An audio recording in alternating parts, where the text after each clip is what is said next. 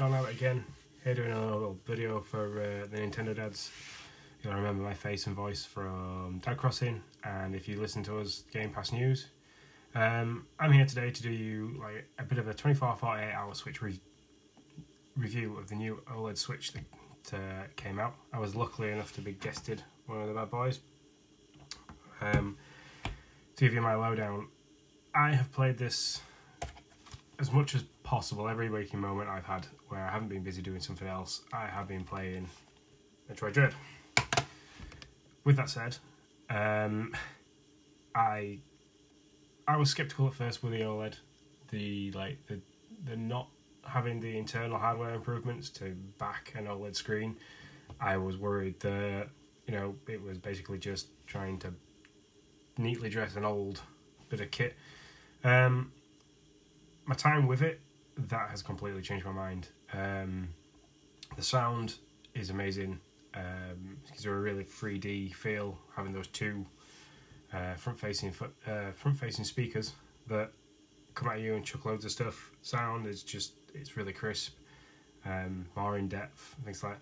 But the thing that really gets me, and you see this a lot with playing Metroid Dread because it's a really atmospheric style game, is the OLED screen does a really good job of those colours and making it sharper. Technical specs on that side of things, it's still only 720 when you've got it in handheld, and it does have a lower pixels per inch. So where the original Switch was something like 237 pixels per inch, I think the new OLED is around 210 pixels per inch. So the pixel density isn't as good as the original, but because the OLED can handle like those colours and the depths of colour and the blacks so well, that you'd be far-fetched to find a single pixel in some games. I haven't really noticed it much in Metroid Dread. I unfortunately haven't tried anything else because this game, we waited 19 years for this game to come out, so I've been really excited to play that. The other thing that I really like about the OLED, and it's going to sound really silly when I say this, is this little bit of kit on the back of the dock, for me, is amazing.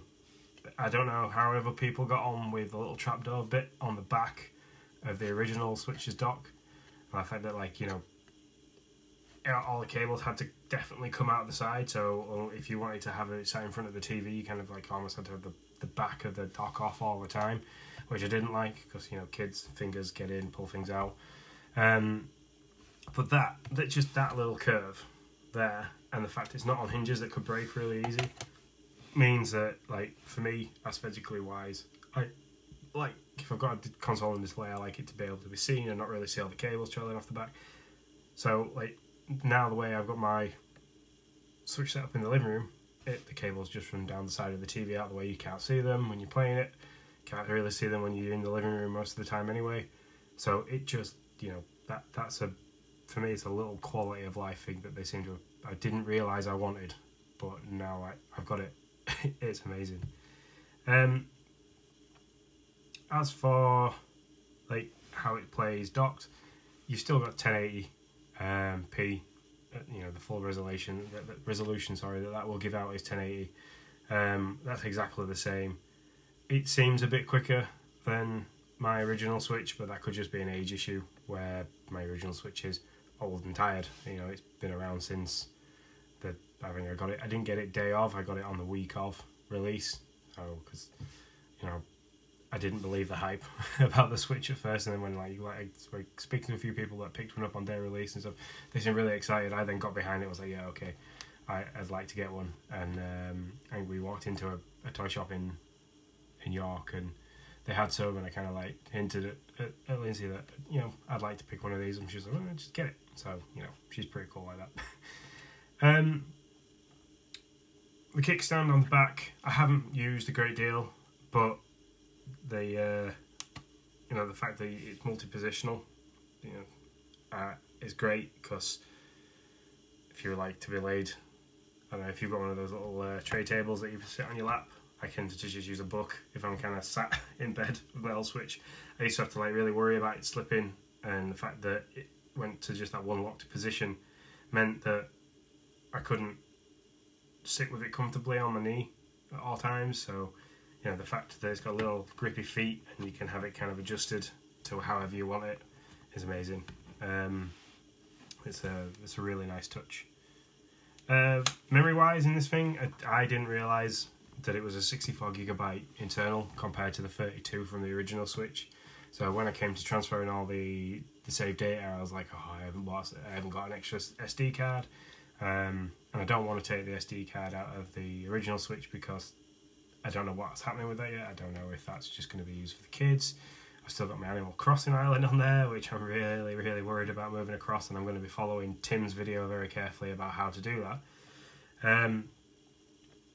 But yeah, you know, that was very seamless. I went through the setup menu, you know, where you have to take out the dock, do everything to set it up, linked my Nintendo account. They very carefully read the prompts that they gave you to say, are you going to be using, do you still have your original console, and are you still going to be using your original console? Make sure if you are, press yes for both of those, otherwise I think you can start losing some data somewhere, and a phone call to Nintendo will be needed to recover all that.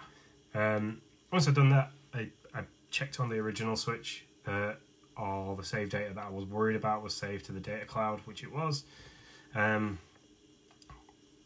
to a save point on Metroid Dread, saved the game, shut the game down, took the game out of the device, put the game in the new device, loaded it up, and it was exactly where I left it, you know, battling away in the midst of ZDR. Battery life is amazing compared to my old one. I haven't had this docked now for about an hour and a half, 2 hours. I've been playing Metroid for the majority of that this morning, and it's at 91%. Originally, if that was my original Switch, 2 hours of gameplay and a game with as much colour and as much going on with that, it would be like it'd be shouting at me after 2.5 hours, 3 hours. I think that again was potentially an age issue that I had with the original Switch, but excuse me. Yeah, there's not really much else I need to say about this. I mean, it feels great. I like the matte at the back when my original Switch was shiny. I like the matte white of the Joy-Cons. You know, I haven't encountered any issues with the Joy-Cons. They feel really nice. Weight-wise, in your hand, something that like I don't really take much into consideration because handheld isn't something I do for long periods of time. But I know there is Nintendo Switch users out there that primarily play just handheld. There is a little bit of more weight to it, I believe. I don't know the full specs of that, but it's slightly heavier in my opinion. But there is various groups that are out there that are out there for use with the OLED. I'm gonna get a screen protector. I know there's a couple of guys in the Discord, John and Drew and stuff, that have kind of talked about dock condoms, which is basically just some material that slides over the front of your dock, makes it look really pretty, makes it look really nice, and protects your screen. But I think I'm gonna go for a proper screen protector because, you know, this 7-inch OLED screen, I do not want it scratching like my old one. And I don't know if I've already shown you, and I don't know if you can see it really well if this isn't any representation, but that's a screenshot I took from a part of Dread, and you know, I've never really played much with an LED screen. I know my phone has one, but you don't really like kind of take a great deal of notice on how graphically good a screen looks when it's on a mobile phone because you don't use it primarily for gaming. But yeah, it's really pretty. Dread's a beautiful game anyway. They've done really well with the graphics on that, and really good with like all the different variances of areas that you go into. We're not wanting to talk too much about it to spoil it, but yeah, some of the cutscenes are amazing. The load screens between places where like the lights passing and stuff like that really shows how great the screen is for this thing. So, closing comments for the video. I was dubious about getting one. I'm massively grateful that I got one given to play with, to try, to make videos for you guys. If at Christmas, if you're having issues with your original Switch and you know, you have the money spare, go out and get one. You will not be disappointed. If you haven't got one already and you're on the bus and you're watching this video to try and figure out, is it for me? Go get one. Unless you can get an original Switch for a steal, which I know a lot of people have now got the OLED are trying to sell them for a steal. You know, you'll be hard to find one that's as good as this. So yeah. Anyway, thanks guys for listening. Obviously subscribe to the Nintendo Dads channel. You know, and look forward to seeing his face again soon for the Animal Crossing Direct. So yeah, I'll see you later.